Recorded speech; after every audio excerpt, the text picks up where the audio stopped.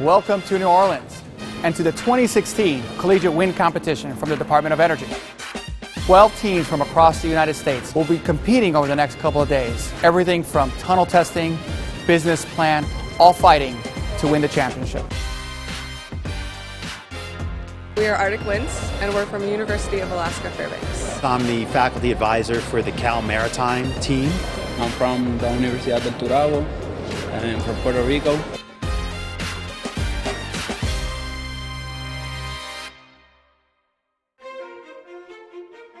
Puerto Rico is dependent pretty much on fossil fuels. 98% of the activity in Puerto Rico is fossil fuels. The world has a problem with climate change and all those problems, so even if I only impact 1% more, it's just a little grain of sand. This is an opportunity to have students at the university level to start working on renewables. Wind in particular, this is a great opportunity that we have with coming here to the competition, the first time we participate.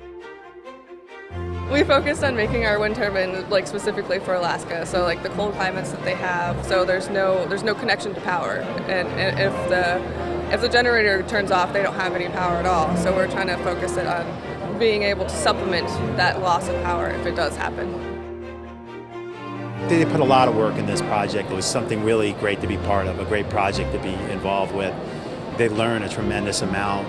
It's multidisciplinary. They learned about mechanical and the electrical stuff. It takes it much farther than our senior design takes it. I'd love to see some of them say, wind is cool and it provides, great benefits for our society and our planet.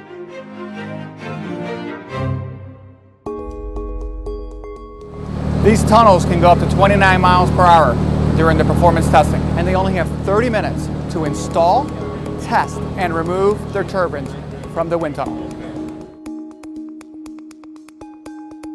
The fact that we threw our turbine in there for the first time and for our first run, and it worked well, and it did what we thought it was going to do, and we have to do a retest, so that was great. It was really good to go in there and see it's running and the brake work and everything ran smoothly. That was very exciting.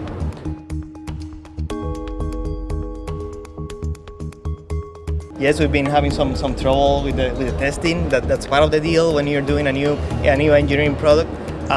But this turbine is different from everything else that you see there, and it's something that they developed and it's been evolving using engineering designs. This is where the electricity is coming from.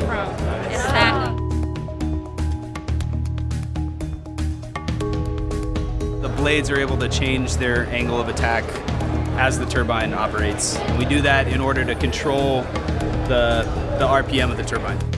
Real world wind turbines, this is how they control their speed, and so we thought that this would be a way to elevate our design and get a little closer to real world turbine operation.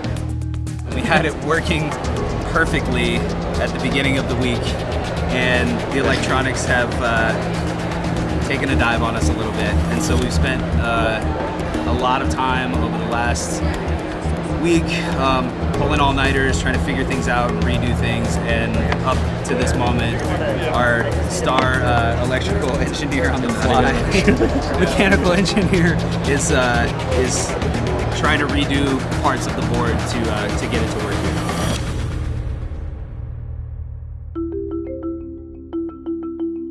They've developed their business plan. They've established their business strategy. There's probably more people here than live in Fairbanks. Come to a town of under 30,000 people, and then you come here and there's 2,000 people in one room. It's just it's a little different. It really helps you get used to talking to people and talking to businesses. I've never seen this many suits in one room, so they come up to you and shake your hands like, what, give them the spiel, give them your pitch, like, what do you hear, what are you doing, and it's really good practice so that you can get used to that networking.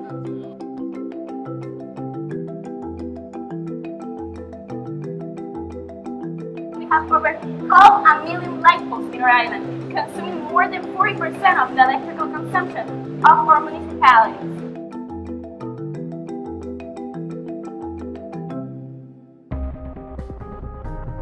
Cal Maritime had a late game failure on their controller, and so for the last few days they've been trying to patch it together and fix it, and you just got a sense of how hard they were working by how little sleep they were getting.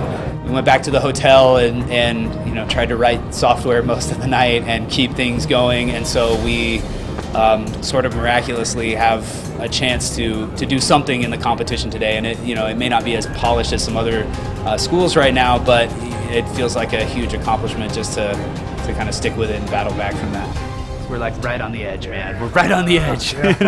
But it's been fun. These students represent our future. And as the energy mix in the United States changes for economic reasons, climate change, or energy diversity, these students are the ones that are going to make it happen.